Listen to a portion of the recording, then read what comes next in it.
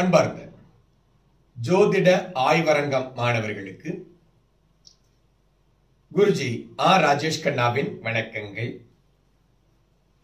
நம்ம இந்த ஜோதிடம் ஆய்வரங்கம் மூலமாக சந்திக்கிறோம். அத்துணை அன்பர்களுமே நலமுடன் வாழ்வீர்கள், நல்ல மாற்றங்களை பெற்றிருப்பீர்கள் இறை அருளாலே என்று நம்புகிறோம். நம்ம இந்த குழுவானது நிச்சயமாக ஜோதிடத்தை ஆய்வு செய்து வெளிப்படுத்துவதற்காக ஏற்படுத்தப்பட்டிருக்கிற ஒரு குழுவாக அமைந்திருக்கிறது. இந்த குழுவிலையும் பார்த்தீங்க அப்படின்னா நிறைய பேர் பண்ற விஷயங்கள், அவர்கள் எங்கேயாவது ஒரு மெசேஜ் பார்த்தாங்கன்னா அதுல இருக்கக்கூடிய உண்மைத்துவம் என்ன, அது சரியானதா தவறானதா அப்படிங்கறதெல்லாம் எதையுமே அவங்க சிந்திக்காம தான் எந்த குழுவில் இருக்குமோ அதில் ஃபார்வர்ட் பண்ணிடுவாங்க. இது இன்றைக்கு இருக்கக்கூடிய ஒரு அனைவருமே செய்யக்கூடிய ஒரு நிகழ்வாக இருக்கிறது.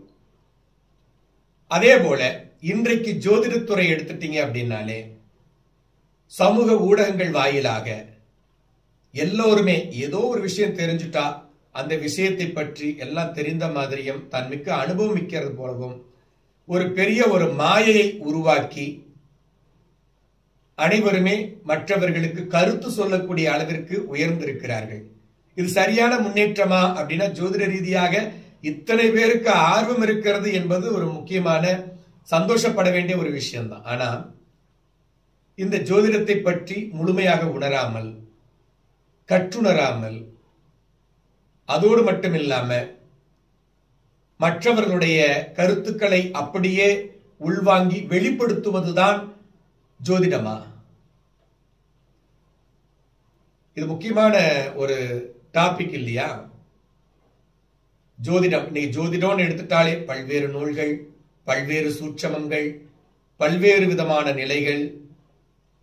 அவர் அதை சொன்னார், இவர் இதை சொன்னார், இதை சொன்னா சரியா இருக்கும், அதை சொன்னா சரியா இருக்கும், இப்படி பல்வேறு விதமாக நாம் ஒருவருக்குள் ஒருவர் பேசிக்கொண்டும் ஆய்வுகள் மேற்கொண்டும் இருக்கிறோமே, இது சரியான வழிமுறையா?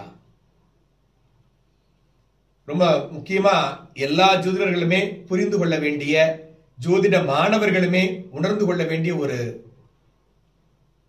முக்கியமான ஒரு கருத்தாக இந்த கருத்து அமைந்திருக்கிறது. இன்னைக்கு பார்த்தீங்க அப்படின்னா ஜோதிடம் படித்து விட்டு ஜோதிடம் பார்ப்பவர்களை விட ஜோதிடம் சொல்லிக் கொடுப்பவர்கள் அதிகமாக இருக்கிறார்கள். என்ன காரணம் அப்படின்னா ஜோதிடம் சொல்றது கஷ்டம், படிக்கதான் முடியும், தெரிஞ்சுக்கலாம். ஆனா ஜோதிட பலன் சொன்னா தப்பா போயிடுமோ, பேர் கெட்டு போயிடுமோ, யாராவது ஏதாவது சொல்லுவாங்களோன்ற பயம். அதே நேரத்துல ஜோதிடம் சொல்லி கொடுக்கறது ரொம்ப ஈஸி. புக்ல என்ன எழுதியிருக்கோ அதை படிச்சுட்டு ஒப்பிக்க போறோம். யாராவது ஏதாவது ஒரு கருத்து சொன்னா அதை அப்படியே வாங்கி வெளிப்படுத்த போறோம். அதற்காக ஃபீஸும் வாங்கிக்கிறோம். இதுதான் இன்றைய குருமாரோட நிலையாக இருக்கிறது. இது சரியான நிலையா? நீங்க ஒருத்தர் ஜோதிடம் படிக்கிறீங்கன்னா அந்த குரு ஜோதிடம் சொல்லிக் கொண்டிருக்கிறாரா? அவர் துல்லியமான பலன்களை வெளிப்படுத்தி இருக்கிறாரா? எத்தனை பேருக்கு சரியான பலன் சொல்லி இருக்காரு? இப்படி என்றைக்காவது ஆய்வு செய்திருக்கிறீர்களா? சமூக ஊடகங்கள்ல வரக்கூடிய ஜோதிட விஷயங்களை அப்படியே பெருமையா எடுத்து பண்றீங்களே, அது சரியானதா, உண்மையானதா, அதை ஆய்வு செஞ்சிருக்கீங்களா? இன்னைக்கு இதுதான் ஜோதிடத்தினுடைய ஒரு கீழான நிலைக்கு காரணமாக அமைந்திருக்கிறது. அப்போ ஒரு ஜோதிடம் என்பது என்ன? இன்னைக்கு இவ்வளவு சூட்சமங்களையும் விதிகள் கொடுக்கிறோம். என்னுடைய நண்பர் ஒருவர் எல்லா புத்தகத்தில் இருக்கிற விதிகளையும் எழுதி ஒரு விதி ₹1 போட்டு 3000 விதிகளை 3000 ரூபாய்க்கு வித்துக்கிட்டு இருக்காரு. அவரும் வகுப்படுத்திக் கொண்டிருக்கிறார் ஒரு ஊரா போய். இது சரியா? நான் கேட்கிற ஒரே கேள்வி, இன்றைக்கும் நம்ம விதிகளை நோக்கியும் சூட்சமங்களை நோக்கியும் நகர்ந்து கொண்டிருக்கிறோமே, 2 ஒட்டி பிறந்த இரட்டை குழந்தைகளுக்கான பலன்கள் ஒன்றாக வருகிறதா? நான் கேட்கிற கேள்வி புரியுதா உங்களுக்கு? ஒரே நேரத்துல பிறந்த 2 குழந்தைகளுக்கும் ஜாதகம் அதே மாதிரி இருக்கும். தசாபுத்தி அந்தரங்கள்ல சில மாற்றங்கள் வரலாம். உயர் நிலைக்கு போனீங்கன்னா சாரத்தில் சில மாற்றங்கள், உபநட்சத்திரத்தில் சில மாற்றங்கள் வருவதற்கான வாய்ப்புகள் நிச்சயமாக உண்டு. ஆனா இன்னைக்கு பாரம்பரிய ஜோதிடம் அப்படின்ற பேர்ல நிறைய நம்ம விதிகளையும் சூட்சமங்களையும் மற்றவர்கள் சொல்லக்கூடிய விஷயங்களை அப்படியே எடுத்து கையாண்டு கொண்டிருக்கிறோமே, இது சரியான வழிமுறையா? இரட்டை குழந்தைகள் ஜாதகத்தை எடுத்து பாருங்க, 2 ஜாதகமும் ஒரே மாதிரி தான் இருக்கும். அப்ப நீங்க சொல்லக்கூடிய விதிமுறைகளை 2 ஜாதகத்துக்கு அப்ளை பண்ணி பாருங்க. 2 ஜாதகத்திலும் கூறப்பட்டிருக்கிற அந்த சூட்சமங்களை பயன்படுத்தும் போது 2 ஜாதகத்திலும் வெளிப்படுகிற பலன்கள் அந்த குழந்தைகளுக்கு ஒத்துவருவதாக இருக்கிறதா? இல்லையே. இந்த இடத்துலயே நம்ம ஜோதிடத்தில் தோல்வி அடைகிறோம் இல்லையா? அப்போ நம்ம முன்னோர்கள் கற்றறிந்திருக்கிற வெளிப்படுத்தி இருக்கிற நுட்பங்கள் சாஸ்திரங்கள் தவறு என்று எடுத்துரைக்கவில்லை. அவர்கள் அதை அடிப்படையாக கொண்டு நீங்க மேலும் உங்களுடைய அறிவின் மூலமாகவும் ஆர்வத்தின் மூலமாகவும் உழைப்பின் மூலமாகவும் வெகுவாக உயர வேண்டும் என்று வழங்கி இருக்கிறார்கள். புரியுதுங்களா? இன்னமும் சூட்சமம் வேணும், விதிகள் வேணும், இந்த விதி சரியா இருக்கு அது சரியா இருக்குன்னு போய் படிக்கிறீங்களே, அது எல்லாருக்கும் எப்படி பொருந்தும்? ஒரு இரட்டை குழந்தைகளுக்கு ஜாதகமே சரியா வரலைங்கும் போது வெவ்வேறு இடங்களில் வெவ்வேறு தேசங்களில் வெவ்வேறு நேரங்களில் வெவ்வேறு ஜாதக அமைப்புகளை கொண்டவர்களுக்கு எப்படி இந்த விதிகள் பொருந்தும்? மேலோட்டமா பார்த்தா பொருத்துற மாதிரி தெரியும், ஆனா இன்னும் ஆழ்ந்து பார்த்தோம்னா ரொம்ப வேறுபாடுகள் அதிகமாக இருக்கிறதே. அப்ப நம்ம போயிட்டு இருக்கிற பாதை சரியானதா, விஞ்ஞான பூர்வமானதா? நிறைய கேள்வி எழுகிறது நண்பர்களே. இன்றைக்கு படித்தவர்கள் பலன் சொல்லிக் கொண்டிருக்கிறீர்களா? பாடம் கற்றுக் கொடுத்து கொண்டிருக்கிறீர்கள். ஆசிரியர்களே, நீங்கள் செய்வது சரியா? ஒழுங்கா 10 பேருக்கு ஜோதிடம் சொல்ல தெரியாத நீங்க எப்படி பணம் வருகிறதுங்கிறதுக்காக மற்றவங்களுக்கு கிளாஸ் எடுக்கிறீங்க? நண்பர்களே, எல்லாரும் கிளாஸ் எடுங்க, எல்லாரும் படிங்க, எல்லாரும் டெவலப் ஆகுங்க. ஆனா அதற்காக உழைங்க, சரியான பாதையில போங்க, நீங்க சிந்திங்க. ஒவ்வொருவருக்கும் ஒரு சிந்தனை இருக்கிறது, ஒவ்வொருவருக்குள்ளும் ஒரு ஜோதிடர் இருக்கிறார். அவர் யாருன்னு கண்டெடுங்க, ஆய்வுகள் மேற்கொள்ளுங்க, விஞ்ஞான பூர்வமா சிந்திங்க. பழைய விதிகள் என்பது உங்களுக்கு ஒரு பெஞ்ச் மார்க். அதை வச்சு நீங்க என்ன பண்ணணும்னா இன்னும் நீங்க என்ன கண்டுபிடிக்கணும் அப்படிங்கிறது அதுல உண்மைத்துவமாக இருக்கிறது. அண்ணன் தம்பிகளுடைய ஜாதகத்தை வச்சு ஒரே மார்க்குன்னு பலன் சொல்ல முடியுமா? இரட்டை குழந்தைகளுக்கே சொல்ல முடியலையே. அப்ப நீங்க சொல்லக்கூடிய விதிகள் எந்த இடத்தில் தவறுகிறது? இன்னும் ஏன் சூட்சுமத்தை நோக்கி நகர்றீங்க? சூட்சுமம் என்பது எதுவுமே இல்லை ஜோதிடத்துல. ஜோதிடமே சூட்சுமமான சாஸ்திரம் தான். ஆனா இன்னைக்கு 2 நாள் ஜோசியம் சொல்லி தர்றேன், படிங்க. ஒரே வாரத்துல ஜோதிடர் ஆகலாம். ஜோதிட அடிப்படையே தேவையில்லை, டைரக்டா நீங்க உபநட்சத்திரம் உப நட்சத்திரத்தை போய் படிங்க, பலன் சொல்லலாம் அப்படின்னு பல பேர் வகுப்படுத்திக் கொண்டிருக்கிறார்களே, அது சாத்திய கூறாகுமா? அதனால துல்லியமான பலன்களை எடுத்துரைக்க முடியுமா? ஏன் சிந்திக்க மாட்டேங்கிறீங்க? பழைய காலங்கள்ல 30 வருடங்கள் 40 வருடங்கள் ஒரு குருட்ட இருந்து அவருடைய வழிநிலைகளை கேட்டு இந்த பாடத்தை படித்து வந்திருக்கக்கூடிய ஒரு சாஸ்திரமாக இந்த சாஸ்திரம் அமைந்திருக்கிறதே. இன்னைக்கு எப்படி அது ஒரு நாள்ல சொல்ல முடியும்? எப்படி ஒரு வாரத்துல படிக்க முடியும்? அப்ப அதுலயே தெரியலையா இது தவறான அணுகுமுறை என்று? அதே நேரத்துல நம்ம படிக்கிற முறை சரியா? பழைய புத்தகங்களை படிச்சோடனே நம்ம ஜோதிடர் ஆயிட முடியுமா? அதுவே இல்லையே. ஒட்டி பிறந்த இரட்டை குழந்தைகளுடைய ஜாதகத்திலேயே இவ்வளவு மேற்பாடு இருக்கும் பொழுது ஒரு விதியை வச்சுக்கிட்டு நான் 25 ஜாதகத்துக்கு அப்ளை பண்றேன்றீங்களே, இது சரியா? சமூக ஊடகங்கள்ல பாத்தீங்கன்னா எல்லாரும் ஜோதிட குருமார்கள் தான், எல்லாம் ஜோசியம் சொல்லி தருவாங்க. எந்த அளவிற்கு அவர்கள் பயன்படுத்தி இருக்கிறார்கள் பாத்தீங்களா? அவர் எத்தனை பேருக்கு பலன் சொல்லி இருக்காருன்னு பாத்தீங்களா? எத்தனை சதவீதம் அது சரியாகி இருக்கிறது பாத்தீங்களா? இன்னைக்கு பார்த்தா சின்ன வயசுல இருந்து பெரியவங்க வரைக்கும் எல்லாரும் அந்த சமூக ஊடகங்கள்ல ஜோதிடம் சார்ந்து பதிவிடுகிறார்களே. ஜோதிடம்னா என்ன? ஜோதிடம் என்பது சாஸ்திரத்தையும் விஞ்ஞானத்தையும் வானவியல் விஞ்ஞானத்தையும் அனுபவத்தையும் வேதங்களையும் உள்ளடக்கி சமூக கருத்துக்களை உள்ளடக்கி சமூகத்தில் ஏற்படுகின்ற மாற்றங்களை உள்ளே அடக்கி அனுபவத்தால் சொல்லப்படுவதுதான் ஜோதிடம். அனுபவமே இல்லாதவர்கள் எப்படி ஜோதிடத்தை அணுக முடியும்? எப்படி சரியான வழிகாட்டுதல் கொடுக்க முடியும்? இதெல்லாம் சிந்திச்சு பார்த்திருக்கீங்களா? ஒரு ஜாதகம் உங்களுக்கு ஜோதிட ஆய்வரங்கத்தில் வழங்கப்பட்டிருந்தது. முதல் பாவத்திற்கு பலன் சொல்லுங்கன்னு அதற்கான கேள்வி கேட்கப்பட்டிருந்தது. யாராவது அதற்கான முயற்சி செஞ்சிருக்கீங்களா? அந்த குழுக்கள்ல பார்த்தா எல்லாருமே யாருடைய மெசேஜோ ஃபார்வர்ட் ஃபார்வர்ட் ஃபார்வர்ட். எதுக்கு ஃபார்வர்ட் பண்றீங்க? உங்களுக்கு சிந்திக்கும் திறன் இல்லையா? மற்றவர்கள் சொல்லக்கூடிய கருத்துக்களை வெளிப்படுத்துகிறீர்கள், நீங்க ஜோதிடர்னு வளம் வர்றீங்க. ஜோதிடம் என்றாலே ஆர்வம் வேணும், அதற்கான உழைப்பு வேணும், அதற்கான பயிற்சி வேணும். அதெல்லாம் விட்டுட்டு யாராவது ஜோதிடத்தை கையில கொடுப்பாங்க அப்படியே வாங்கிட்டு போல நினைச்சிட்டு இருந்தா இது ஒரு கெட்ட தொழிலாக மாறும். இது இறைவனுக்கு இணையான ஒரு தொழிலை கொண்டிருக்கிறது. இறைவனுக்கு இணையான ஒரு இடத்தை கொண்டிருப்பவன் தெய்வங்கன்னு சொல்லக்கூடிய ஜோதிடன். அதற்கான முழுமைத்துவம் இடம் இருக்கிறதா? அதற்காக உழைச்சிருக்கீங்களா? படிச்சிருக்கீங்களா?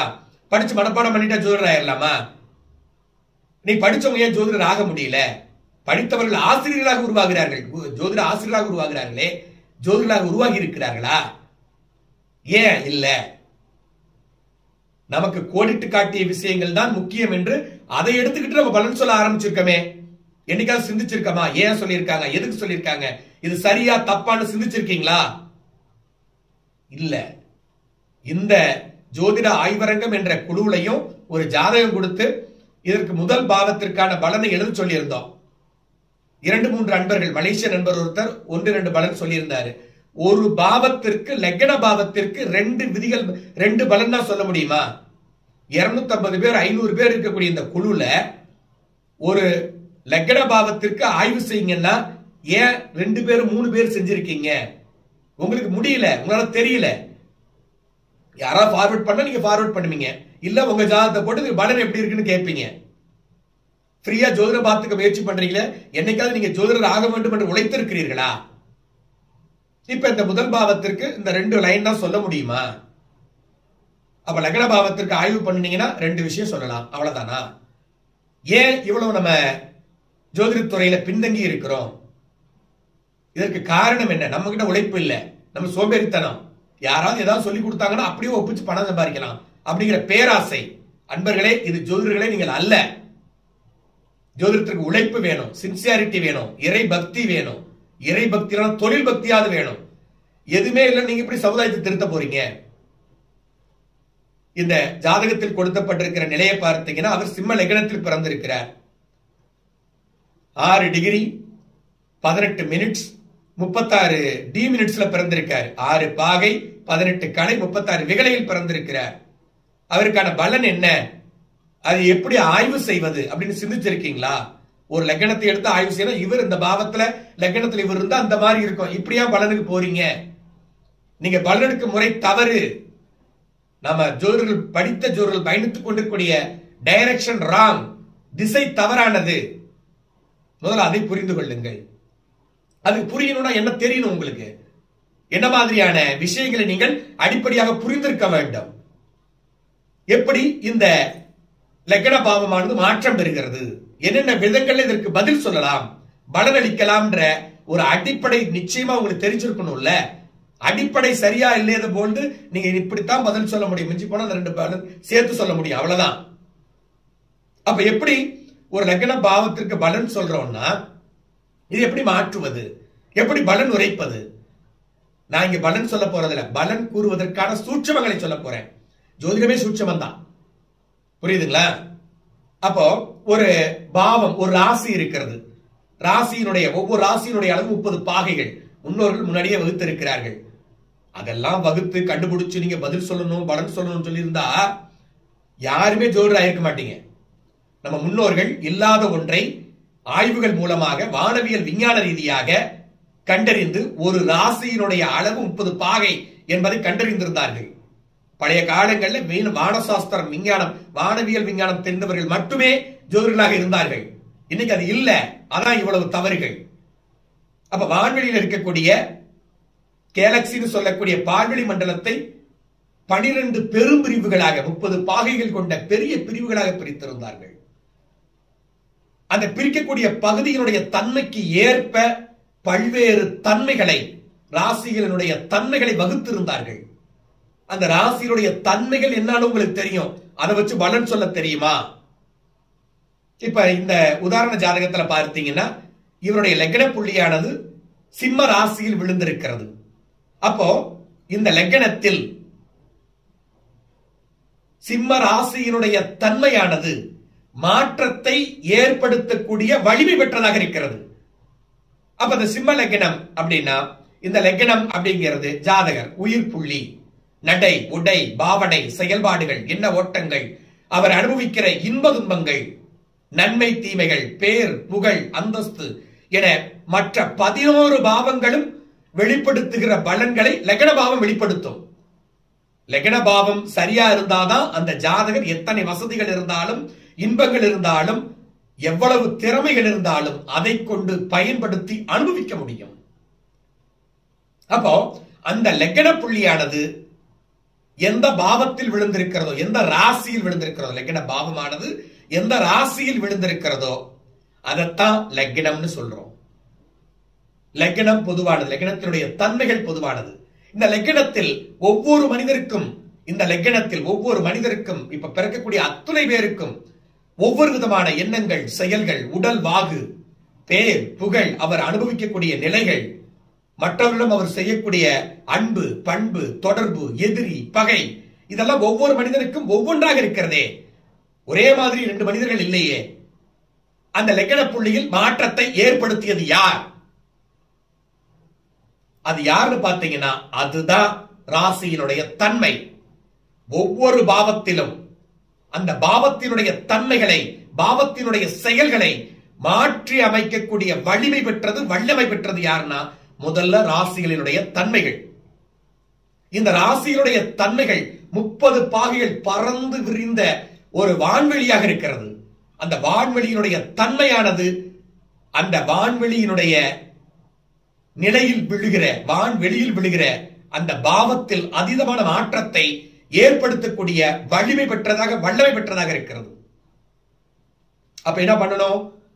சிம்ம ராசியினுடைய தன்மையை கண்டறிந்து, அதனுடைய காரகத்துவங்களை கண்டறிந்து, காரகத்துவங்கள் ரீதியாக எவ்வாறு ஒருவருக்கு குணாதிசயங்களை வரையறைப்படுத்துவது, தெளிவுபடுத்துவது என்பதை நீங்கள் கட்டாயம் புரிந்திருக்க வேண்டும். அந்த நுட்பங்கள் தெரிந்திருக்க வேண்டும். அதோடு மட்டுமில்லை, அந்த பாவத்தில் அல்லது அந்த லக்னம் விழுந்த ராசியில் ஏதேனும் கிரகங்கள் இருந்தால் அந்த கிரகங்களுடைய தன்மைகள் பாவங்களில் மாற்றத்தை கட்டாயம் ஏற்படுத்தும். இப்ப இவருடைய லக்னத்துல பாத்தீங்கன்னா சூரியன் கிரகம் இருக்கிறது. சூரியனுடைய காரகத்துவங்கள் என்ன? உயிர் சக்தி, தான் என்ற எண்ணம், எதற்கும் அடங்காத தன்மை, எதிலும் முதன்மை, இது மாதிரி பல விதமான காரகத்துவங்கள் இருக்கிறது. நம்ம ஈசா ஆன்லைன் மூலமாக 7 வகுப்புகள் வச்சிருக்கோம் சூரியனுடைய காரகத்துவத்திற்கு மட்டும். இது மாதிரி பல்வேறு விதமான காரகத்துவ நிலைகள்ல என்ன மாதிரி மாற்றங்களை லக்ன பாவத்தில் ஏற்படுத்தும் என்பதை நாம் கண்டறிய வேண்டும்.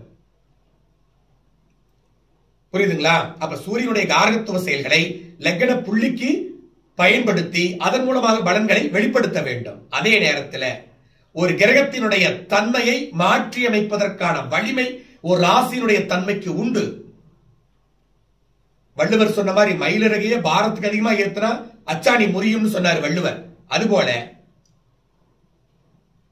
இந்த ராசிகளுடைய பரப்பானது பறந்து விரிந்து இருக்கிறது, தன்மைகள் அதிகமாக இருக்கிறது. ஆனா அதில் பயணிக்கக்கூடிய கிரகங்கள் மிகச் சிறியதாக இருக்கிறது. அந்த கிரகங்களில் இருக்கிற ஏற்படுகின்ற மாற்றங்கள், கிரக காரகத்துவங்களில் ஏற்படுகின்ற மாற்றங்களுக்கு காரணம் ராசியினுடைய தன்மைகள். அப்போ ஒரு லக்ன பாவத்தை எடுத்து நீங்க ஆய்வு செய்றீங்கன்னா, லக்ன பாவத்தில் எந்த கிரகமும் இல்லைன்னா அந்த லக்ன பாவம் எந்த ராசியில் விழுகிறதோ அந்த ராசியினுடைய தன்மைகள் அனைத்தையும் பயன்படுத்தி துல்லியமாக பலன்களை, லக்ன பலன்களை வரையறுக்க வேண்டும். அதே நேரத்தில் ஏதேனும் கிரகங்கள் இருக்கும் பட்சத்தில் கிரகத்தினுடைய காரகத்துவங்கள் அத்துணையுமே பயன்படுத்தி அந்த லக்ன பாவத்திற்கு பலன் எடுக்க வேண்டும். இப்ப கொடுக்கப்பட்டிருக்கிற உதாரண ஜாதகத்துல சிம்ம ராசி லக்னம் விழுந்திருக்கிறது. அப்போ அந்த லக்னத்தில் அந்த ஜாதகரில் மாற்றத்தை ஏற்படுத்தக்கூடிய வல்லமை சிம்ம ராசியினுடைய தன்மைக்கு உண்டு. அடுத்தபடியாக அதே லக்னத்தில் சூரியன் உத்தரம் 1ஆம் பாதத்தில் அமர்ந்திருக்கிறார். 29 பாகை 34 டிகிரியில் 34 கலையில் அமர்ந்திருக்கிறார். 29 டிகிரி 34 மினிட்ஸ்ல இருக்கார். உத்தரம் 1ஆம் பாதம். அப்ப அந்த சூரியனுடைய காரகத்துவ தன்மைகளை மாற்றி அமைக்கக்கூடிய வலிமை யாருக்கு இருக்கு? சிம்ம ராசிக்கு இருக்கு. அப்போ அந்த சூரியனுக்கு என்ன வலிமை இருக்கிறது? அந்த சூரியன் இருக்கின்ற ராசியில் ஏதேனும் பாவங்கள் இருந்தால் அந்த பாவங்களில் மாற்றத்தை ஏற்படுத்தக்கூடிய வல்லமையும் வலிமையும் சூரியனுக்கு இருக்கிறது. அப்போ சூரியனும் அந்த ஜென்ம ராசியும் லக்னம் விழுந்த ராசியும் இணைந்து லக்ன புள்ளியில் அதீதமான மாற்றங்களை ஏற்படுத்துகிறது. ஆனால் பாவங்களை எடுத்துறவைக்கும் பாவங்களில் அதீதமான மாற்றங்களை ஏற்படுத்தக்கூடிய வலிமை கிரகங்களுக்கு கொஞ்சம் அதிகமா இருக்கு, ராசிகளுக்கு கொஞ்சம் குறைவா இருக்கு. அவ்வளவுதான். ஏன்னா இந்த கிரகங்கள் தன்னுடைய எதிரொலிக்கும் தன்மையினால, பிரதிபலிக்கும் தன்மையினால தன் மீது விழுகிற ஒளிக்கற்றைகளை பிரதிபலிக்கிறது. அதனுடைய தீட்சண்யம் அதிகமாக இருக்கிறது. ஆகையினால ஒரு ராசியில் விழுகிற பாவத்தில் ராசியினுடைய தன்மையால் ஏற்படுகின்ற மாற்றங்களை விட அந்த பாவத்தில் பயணிக்கிற கிரகங்களால் ஏற்படுகின்ற மாற்றங்கள் அதிகமாக இருக்கிறது. அதே நேரத்தில் அந்த லக்னம் விழுகிற ராசியும் அதீதமான மாற்றங்களை அந்த லக்னத்தில் ஏற்படுத்துகிறது. அதே நேரத்தில் அந்த பாவத்தில் பயணிக்கிற கிரகமும் அந்த லக்னத்தில் அதீத மாற்றங்களை ஏற்படுத்துகிறது. அப்ப நீங்க என்ன பண்ணணும்? அந்த சிம்ம ராசியினுடைய காரகத்துவ தன்மைகளையும் சூரியனுடைய காரகத்துவ தன்மைகளையும் ஒன்றிணைத்து நீங்கள் பலன்களாக வெளிப்படுத்த ஆரம்பித்தால் நீங்க கிட்டத்தட்ட 1 மணி நேரம் அந்த ஜாதகத்தை பற்றி, லக்னத்தை பற்றி பேச முடியும், எழுத முடியும். அதே நேரத்தில் அடுத்த ஸ்டேஜ், இது நம்ம பாரம்பரிய ஜோதிடம். இதுலயே நம்ம தடுமாறிட்டு எது சரி எது தப்புன்னு புரியாம, ஆய்வுகள் மேற்கொள்ளாம, உழைப்பு இல்லாம, யாரா ஏதாவது சொன்னா அப்படியே ஒப்பிக்கலாம் அப்படின்ற நிலையில இருந்தா நீங்க ஜோதிடர்களா பரிணமிக்கவே இயலாது. ஏதோ வர்ற காசு ஏதோ சொல்லிட்டு ஏதோ ஏமாத்திட்டு இருப்பீங்க, அவ்வளவுதான். அப்ப இன்னும் துல்லியமான ஆய்வுகள் விஞ்ஞான பூர்வமாக நீங்கள் மேற்கொள்ளும் போது மட்டும்தான் ஜோதிடத்துறையில துல்லியமான பலன்களை எடுத்துரைக்கக்கூடிய ஒரு வல்லமை பெற்றவராக நீங்கள் வளம் வர முடியும். யாம் விகாரி வருட விபரீத பலன்கள் என்று ஒரு பலன்கள் உங்களுக்கு வழங்கி இருந்தோம். அதை போய் பாருங்க. எப்படி ஒரு தமிழ் வருடப்பிறப்பினுடைய பலன்களை எடுப்பதுங்கிறத சிஸ்டமேட்டிக்கா சொல்லியிருக்கேன் மாணவர்களுக்காக. அதை போய் பாருங்க. அது மாதிரி நீங்க முயற்சி செய்யுங்க. நான் சொன்னேன்னு சொல்லி இதை ஃபார்வர்ட் பண்ணிட்டே இருக்காதீங்க. ஃபார்வர்ட் பண்றதுனால நீங்க வளர முடியாது, ஜோதிடம் வளராது. உங்களுக்குள் இருக்கிற ஜோதிடன் வளர முடியாது. அது எப்படி சொல்லியிருக்காங்க அதே மாதிரி நம்மளும் பலன் எடுத்து பார்ப்போம், முயற்சி பண்ணுங்க. அதுதான் உங்க வெற்றிக்கான வழி. அதை விட்டுட்டு எதுவுமே சொல்லாம, எந்த முயற்சியுமே இல்லாம நீங்களா ஜோதிடர் ஆக முடியாது. உங்க உழைப்பு இல்லாம உங்களால் எதையும் சாதிக்க முடியாது. அதே நேரத்தில் அதற்கான காலத்தை எடுத்துக்கொண்டுதான் நீங்க பயணிக்கணும். ஜோதிட சாஸ்திரம் கற்பிக்கிறோம் அப்படின்னா இந்த ஜோதிட சாஸ்திரத்தை ஒரு மனிதனுடைய, சாமானிய மனிதனுடைய மூளையானது 1 மணி நேர பாடத்தை கூட ஏற்றுக்கொள்ள முடியாது, புரியாது. ஆனா ஒரே நாள் எப்படி ஜோதிடர் ஆக முடியும்? 1 மணி நேரத்து பாடத்தையே புரிஞ்சு கொள்ள முடியாத நிலையில் இருக்கக்கூடிய மாணவர்கள் எப்படி ஒரே நாளில் ஜோதிடத்தை கற்றுணர முடியும்? ஜோதிடத்தில் எவ்வளவு நுட்பங்கள் இருக்கிறது. அடிப்படையே இல்லாம எப்படி பெரிய அளவுல ஜோதிடத்தை நம்ம கற்பிக்க முடியும், படிக்க முடியும், பலன் கூற முடியும்? அப்ப நிச்சயமாக ஜோதிடம் படிக்கணும்னா அடிப்படையில இருந்து, ஆணி வேர்ல இருந்து ஆரம்பிங்க. சமூக ஊடகங்கள்ல சொல்றவங்க எல்லாம் கருத்துக்கள் சரியானது நம்பாதீங்க. நீங்க முயற்சி பண்ணுங்க, அது நல்ல கருத்துக்களும் வரும். அனுபவசாலிகளும் இருக்கிறார்கள், நல்ல கருத்துக்களை வெளிப்படுத்தவும் செய்கிறார்கள். ஆனா அதையும் எடுத்து நீங்க என்ன பண்ணணும்? ஆய்வு செய்யணும். எத்தனை இதுல சரியா இருக்கு, எத்தனை இதுல தப்பா இருக்கு, எவ்வளவு தூரம் அந்த பலன்கள் சரியா வருகிறது, இது எப்படி ஆய்வுகள் மேற்கொள்ளணும், நீங்க எப்படி அப்ளை பண்ணி பார்க்கணும் அப்படிங்கிற முயற்சி எடுங்க. அந்த முயற்சியில தான் உங்களுடைய ஜோதிடர் பொதிந்திருக்கிறார். புரியுதுங்களா? நிச்சயமாக அந்த ஜோதிடம் ஆய்வரங்கம் அப்படிங்கிற குழுல இருக்கீங்கனாலே நீங்க ஜோதிடத்தை துல்லியமாக கற்றுணர்ந்து படித்து மிக உன்னதமான நிலையை அறிய வேண்டும், அடைய வேண்டும் என்பதற்காக இணைந்திருக்கிறீர்கள். இதே குழுல நிறைய ஆசிரியர்கள் இருக்கீங்க, நிறைய மாணவர்கள் இருக்கீங்க, ஜோதிடம் படிக்கின்ற ஆர்வலர்கள் இருக்கீங்க.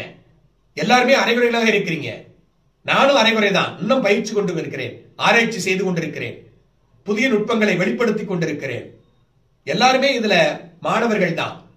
ஆனா என்னுடைய நிலை கொஞ்சம் அதிகமா இருக்கு, நீங்க குறைவா இருக்கீங்க. பணம் சம்பாதிக்கணும்ன்றதுக்காக எல்லாருக்கும் எதையோ சொல்லி கொடுக்கிறோம், எதையோ படிக்கிறோம், ஏதோ ஸ்பெஷல் கிளாஸ் எல்லாம் போனா, சிறப்பு வகுப்புகளுக்கு போனாலே பெரிய ஜோசியர் ஆகலாம் கனவு காணாதீங்க. நீங்க உழைக்கணும். ஒரு ஆசிரியர் எவ்வளவுதான் சொல்லிக் கொடுத்தாலும் உங்களிடம் உழைப்பு இல்லைன்னா உங்களால ஜெயிக்க முடியாது. புரியுதுங்களா? அப்ப நிச்சயமாக இந்த நுட்பங்கள் சொல்லியிருக்கேன். அப்ப இந்த நுட்பங்கள் நீங்க எப்படி பகுப்பாய்வு செய்யணும்னா, சிம்ம ராசியினுடைய தன்மைகள் எடுத்து முதல்ல அத என்ன பண்ணுங்க, உங்களுக்குள்ள கலந்தாய்வு செய்யுங்க. சூரியனுடைய காரகத்துவங்களை எடுத்து கலந்தாய்வு செய்யுங்க. இதை எப்படி லக்னத்திற்கு பயன்படுத்தலாம்னு கலந்தாய்வு செய்யுங்க. அதுக்கப்புறம் உட்கார்ந்து ப்ராப்பரா ஒரு அளவிற்கு லக்னத்தை இந்த ஜாதகருடைய உருவைப்பு, நடை, உடை, பாவனைகள், செயல்பாடுகளை கரெக்ட் பண்ணிட்டே வாங்க. இந்த நிலையில் நீங்க சரியா வந்துட்டீங்கன்னா இன்னும் அடுத்த ஸ்டேஜ் சார ஜோதிடம், அதை எப்படி கொண்டு போறது அப்படிங்கறத அடுத்த பதிவுல பார்க்கலாம். இன்னும் அடுத்து எப்படி நம்ம உபநட்சத்திர வழியில போறது அப்படிங்கறத பார்க்கலாம். மைக்ரோ கஸ்பல் அஸ்ட்ராலஜியில எப்படி நம்ம இதை பலன் எடுக்கிறது அப்படிங்கறத மிக துல்லியமா பார்க்கலாம். அன்பர்களே, ஜோதிடம் உங்கள்கிட்ட இருக்கு, நீங்க உழைக்கணும். புரியுதுங்களா? நீங்க உழைத்தால்தான் நீங்க ஜோதிடராக முடியும். நீங்கள் உயிர் வாழ வேண்டும் என்றால் நீங்கள் உணவு உண்ண வேண்டும். என் அண்ணன் சாப்பிட்டாரு, தம்பி சாப்பிட்டாரு, எங்க குரு சாப்பிட்டாரு, நான் எதுக்கு சாப்பிட்டுனா நீங்க உயிர் வாழ முடியாது. ஜோதிட சாஸ்திரம் என்பது உயிர் கருவியாக, உயிர் ஊக்கியாக, உயிராக இருக்கிறது. அதை உணர வேண்டும் என்றால் உழைக்க வேண்டும், பயிற்சி இருக்கணும், முயற்சி இருக்கணும். அப்பதான் நம்ம ஜெயிக்க முடியும். நண்பர்களே, அன்பர்களே, தொடர்ந்து உழைங்க, இணைந்திருங்கள். மீண்டும் அடுத்த பதிவில் சந்திக்கிறேன். நன்றி, வணக்கம்.